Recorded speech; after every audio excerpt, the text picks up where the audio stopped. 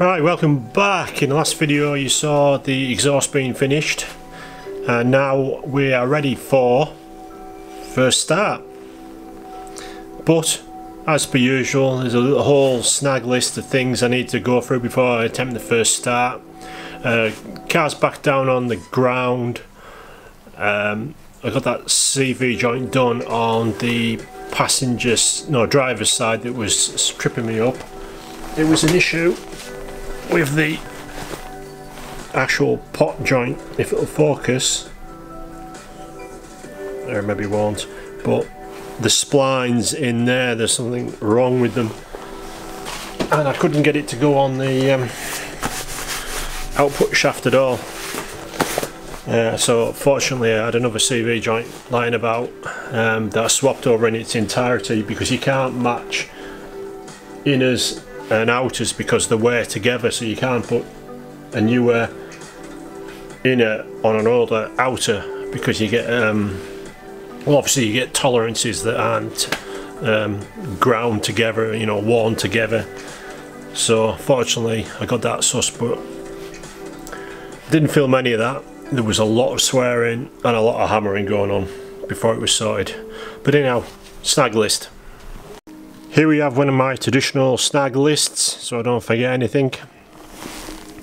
Number one on the list is that rubber boot that I mentioned in the previous video that I forgot to tighten up. Just needs a tie wrap on it, just to stop it from being too close to the exhaust.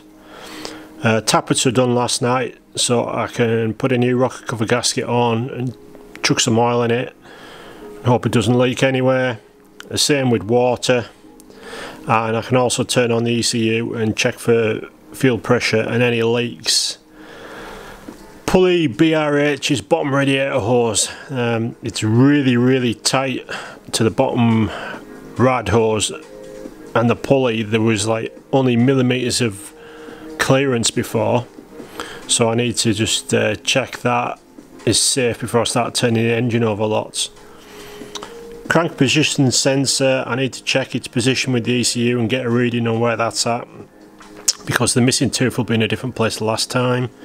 I need to reset the throttle stops, and then I can go for a first start, but obviously I need to check for oil, get oil pressure first and put the plugs in before I do all that lot, but that's by the by. Clutch master needs reconnecting to the pedal. The system needs bleeding and the clutch needs setting. It needs a good hoover out, refit the carpets and the seat. I did the blanking panel for the old gear change where the magic one used to come through the floor last night. I just used a piece of Perspex because it's not load bearing, because it just had rubber in it before. So a bit of Perspex cut to a square and then heated with a paint stripping gun until it was nice and pliable, and then just moulded to the shape of the floor and then screwed down. Paint and underseal in a few places I've noticed underneath where stone chips and that have taken the paint and the underseal off down to the metal, and I need to treat them. And it needs a cooling system flush because there was a lot of brown crap in there when we took it apart. I'll just stick some speed flush in it after it's up and running, and then just dump the water out and refill it. So that little lot should keep me going for the rest of today, I would have thought. Obviously I can't do the clutch stuff by myself, so I'll have to wait till Chris gets home this evening.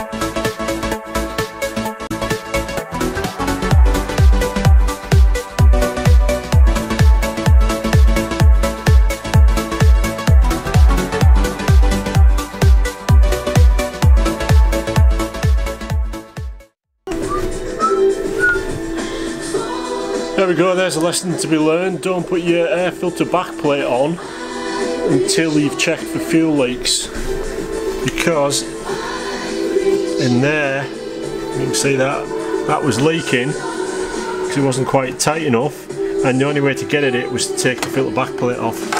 So you're better off leaving that off until everything's ready to go and you checked there's no leaks. Lesson learned.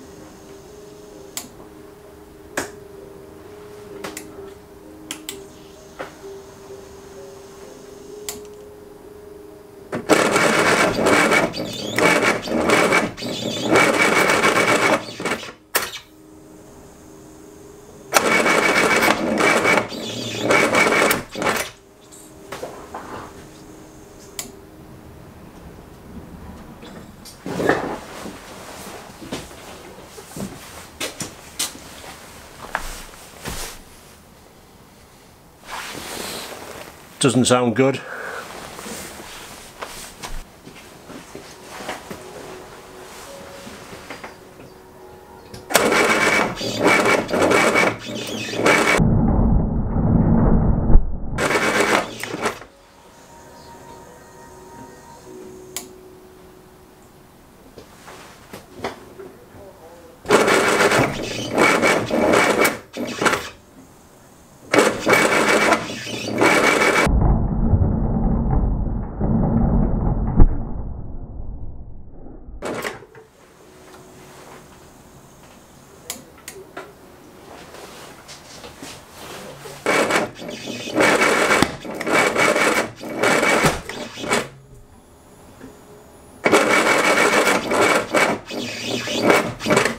Okay, so in that last clip you saw that it didn't want to start, and there's only two plugs that are wet, which is 2 and 4, and I had a massive backfire. So what I'm going to do is I'm going to rerun the DTA program where you spin it over and you get a sine wave and it tells you what the timing is possibly set at, which is your base timing, and it gives you two figures. Last time I put in, I can't remember, it was 314 originally, and one of the options it gave me this time was 217 or something like that. So I'll try the other one and see if it makes any difference, because at the moment it just doesn't want to start at all. It's not happy at all, so we'll see how we go.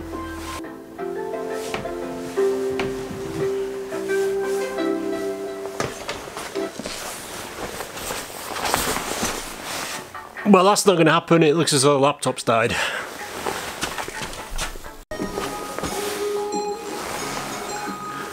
Round 2.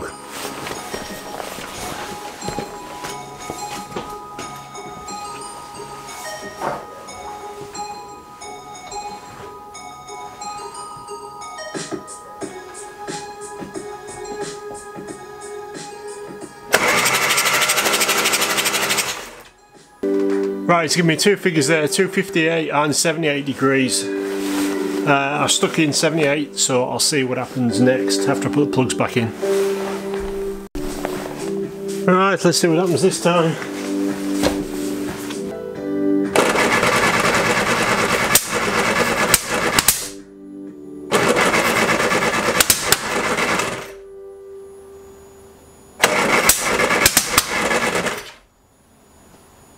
So that was a bit better. It was at least coughing and it was turning over a lot quicker that time.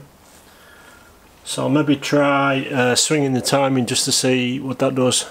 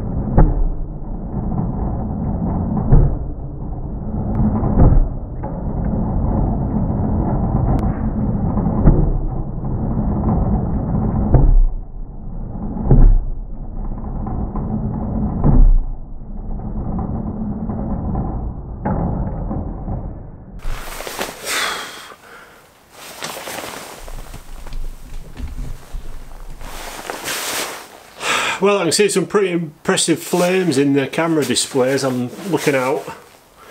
But it's not one to start just as yet. I just need to work out what's going on. It certainly seems to be time related. Anyway, I'll check the plugs to make sure they're not drowned. But it